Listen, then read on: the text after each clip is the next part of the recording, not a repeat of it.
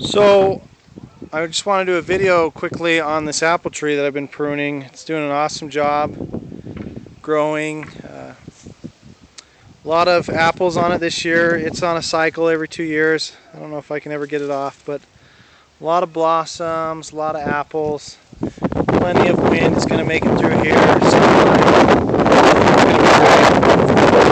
So I just want to do a quick video on how open it is. You can see that's how open centered this tree is, and fortunately some of the other trees that I have been working with haven't opened up like this, but this was very fortunate.